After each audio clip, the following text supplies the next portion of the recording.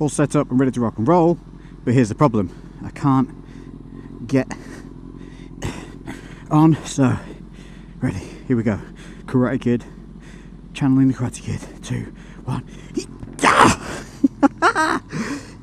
Yes! Sunshine shining where there is sweet cheer. Never too late to change your life. The story's not over, the ending is mine. Whatever it takes. What's up, guys, and welcome to another truth video. And thought again we'd enjoy some views and news.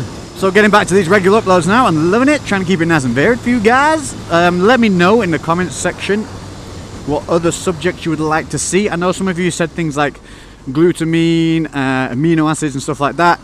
They're not too big a subject, so they'll just be short videos, easily done, and I will do that just to give you all, you know, a little bit of info on those subjects. I'll probably combine a couple of things together.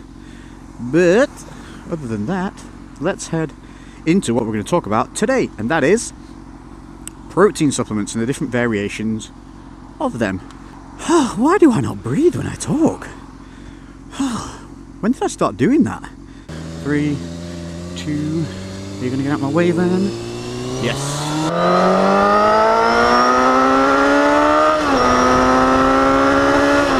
First things off the bat, let's get this out the way.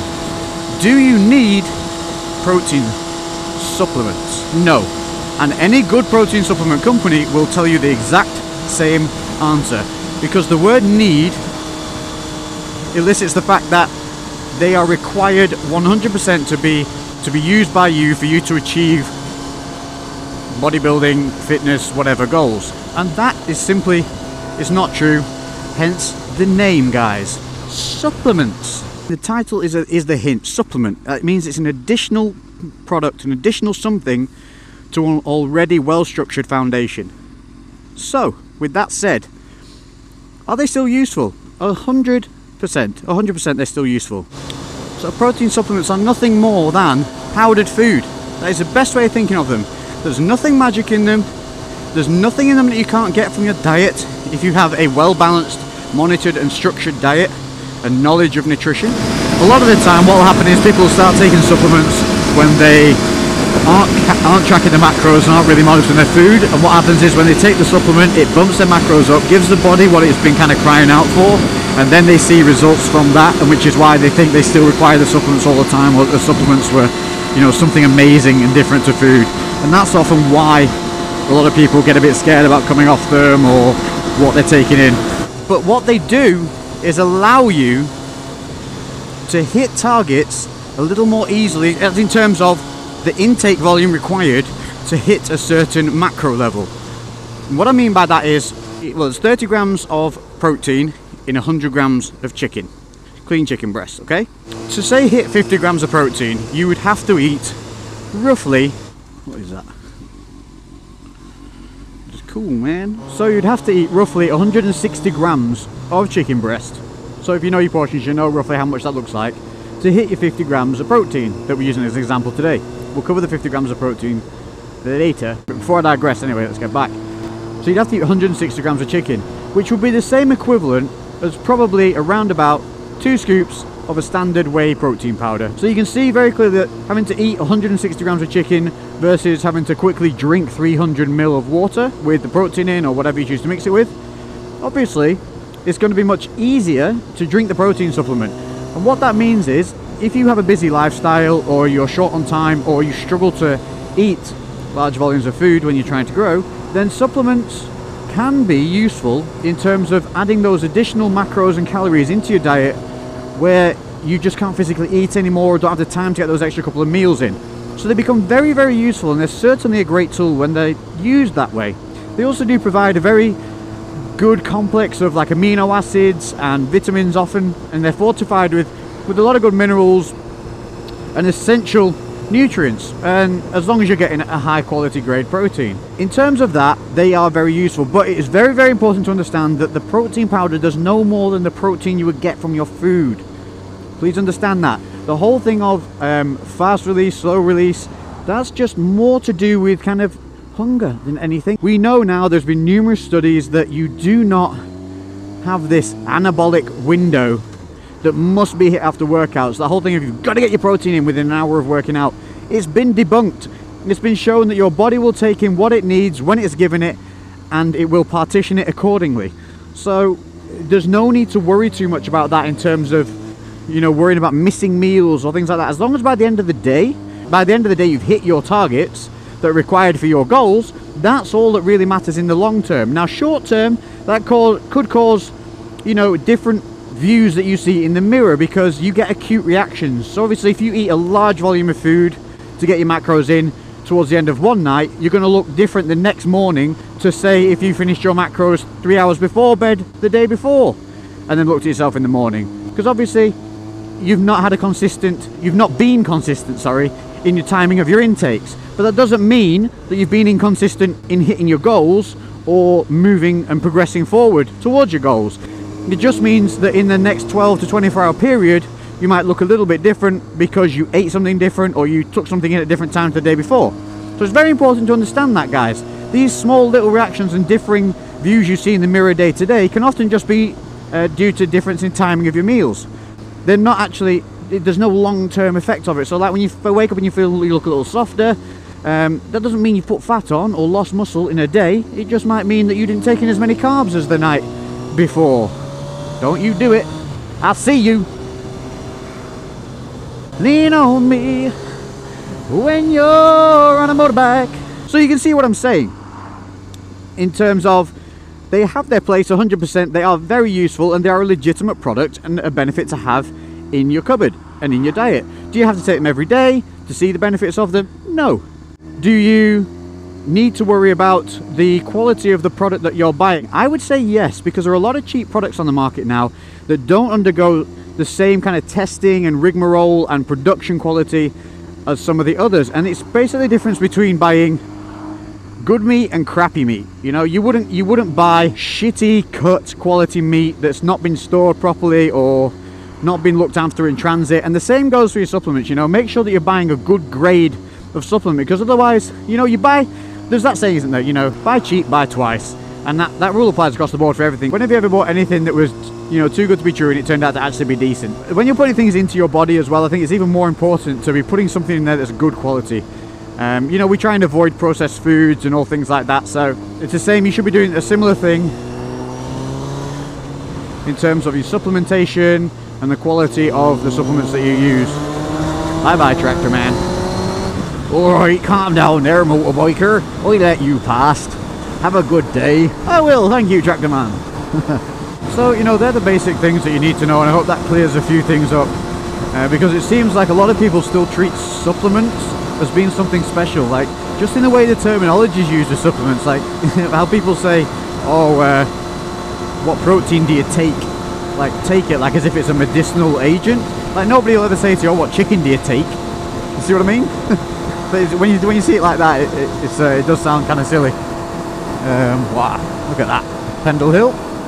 So let's move on to different types, as I was saying before. Like, you have isolate, then you have the whey blends, and then you have casein. Now, there was the old, you know, we have debunked the theory of, you know, fast, medium, and slow release proteins. It doesn't really matter. You don't really have that anabolic window, which basically means that whole advertising campaign about isolate being, you know, oh, you need to get that in after your workout because it's the fastest one to get to your muscles to help rebuild and stop catabolism. You know, we've proven time and time again this is not the case, that meal timings really don't matter other than on a personal level for hunger, ability to fit it into your day. It's just not something you need to be overly worried about, guys. And I remember when I was at uni and doing all this, before I knew about all the macros and studied everything in depth, I used to go out to nightclubs with a chicken breast wrapped in tinfoil in my pocket. Can you believe that shit? So when I'm saying all these things to you guys, but I'm never talking down to you, what I'm doing is saying, don't do the dumb shit that I did, because you have more facts now available to you so easily. They're just at your fingertips. You just have to look or listen. Basically, you're fine with just a whey. Hang on, this guy's creeping. Thank you. Creeping forward. Anyway, yeah. If you find that, you know, whey doesn't agree with your stomach, you could try and isolate just for the more simplistic digestive process. But there's also other options out there for you. If you do need something to kind of bump up your macros that doesn't include you eating another meal. There's obviously, you have your vegetarian proteins, you have your pea proteins, the vegan protein, and so, you know, they're an option for you to look at. But as far as my personal experience with those, they taste like absolute ass. Oh, I mean, vegetarians or vegans, if you're watching this, please comment below if you have found any really good tasting protein products, because I'm sure it would help a lot of people out. Casein, casein, again, slow released, was one that they said, you know, have before bed, so it feeds your body through the night. Now look, it's not going to do you any harm to take isolate after a workout straight away, or take casein before bed. Don't get me wrong, by saying like it doesn't matter doesn't mean don't do it. If with you and your timing, and if it mentally helps you feel better and progressive, then keep doing it. It's doing you absolutely, it's not wrong to do it, but we're just saying is that you don't need to do it or worry about it if you miss it, okay? Casein is one of the better ones for using in kind of cooking processes. So if you are quite, you know, you fancy you're a dab hand in the kitchen, if you'd like to check out some recipes, Lainey's Kitchen Diaries card will appear here on the screen. It'll link you through to her Kitchen Diaries playlist. There's a lot of good recipes there for you guys to follow. Casein is one of her favourites to use. She finds that it's very good in baking and things like that, simply because it doesn't dry out the mixtures as much as a whey would do. So if you do tend to use wheys, you are going to have to make it a little bit more liquid before baking, cooking, or whatever it is. But Lainey's actually even gone and used kind of these powders in making like peanut sauces for chicken and stuff like that. So there is quite a scope for it. Hey, junctions, man. Oh, yeah. And he was on his mobile. Is that guy on his phone? Dude. Anyway, so that's the proteins covered. If I've missed anything, hit me up in the comments. I always return back, like I say guys, this channel is here for you. I want it to be interactive, I want it to help, I want it to give you things you can take and just run with it immediately. So if I miss anything, comment below. I do read all the comments and I always try and get back to you as quick as I can.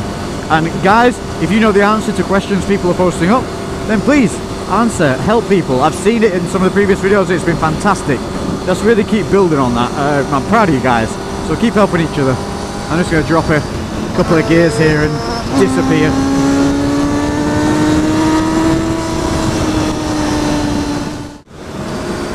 So moving on to the other styles of protein products that you'll see out there, the main one being the kind of mass gainer. Right, do they have their place? Again, like I said, in terms of calories and macros and getting those in a smaller volume to aid your day, yes, they have their place. But please, please, please be aware, they're nothing more than food. Again, these are just a product that contains more fats and more carbs than a simple protein, a straight protein product contains. That is all they are. Now, there are obviously different levels of quality of these. Some of them are high in sugar, some of them are high in low GI carbohydrates, which are more complex, which is better. The fat sources are often different, so some of them contain palm oils, which you have to be careful of, but others will have things like flaxseed oil in there and MCTs, which are a great addition to a diet. It's advertising, guys, when they say things like muscle gainer and all this. Basically all they are is a protein, carb and fat source. Some of them will add in there some creatine, which you need to be aware of if you're supplementing with creatine already. Others may have, I have seen some of them have like a natural testosterone booster in them. Again, it's going to do you no harm. They're just a herbal supplement. If anything,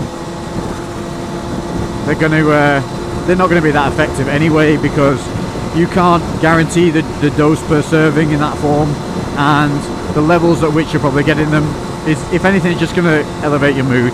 If you're looking for more value for money but you want a weight gainer, you can make them yourself by simply adding in a carb and fat source to your protein shakes. It's really that simple. I would add in like a ready break porridge, which is like a powdered porridge, pre-powdered porridge. I think what do they normally call them, like a quick cook porridge or whatever. Or you can even put in, you know, to boost your carbs, fruits is a great one. So you're not only getting your macros in, you're also hitting your micros. So you can put in there, the bananas are fantastic. Even, you know, honey to sweeten. There's so many different options in there, with some peanut butter or some coconut oil, or, you know, whatever your choice is of fat source. Now obviously it's going to take you a little bit more time to do that than obviously to have a pre-made supplement, but it is a very viable option and it will be cheaper in the long run. So something to think about there.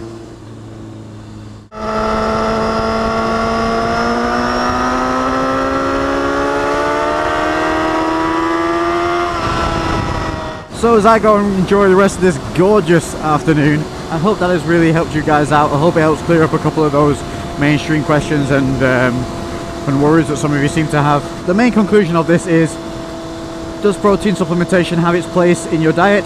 Yes, it does. Is it an absolute necessity that you must have in there? No, and any good supplement company would tell you the same. But when you are buying these things, all you need to do is compare, you know, the cost that it would mean to you in terms of buying the meat and the food and cooking it, and put that against the cost of the product you're looking at buying and its quality. And a lot of the time, the supplements are actually pretty good value for money. They definitely have their place in my opinion.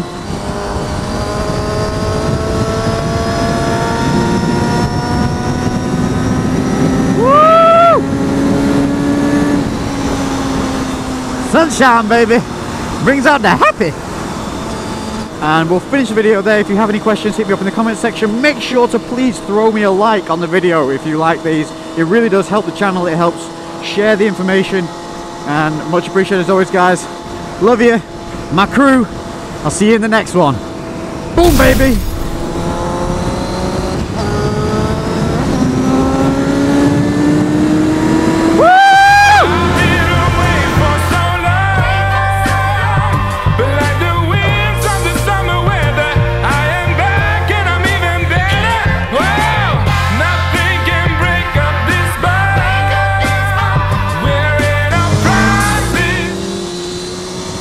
Alright, calm down.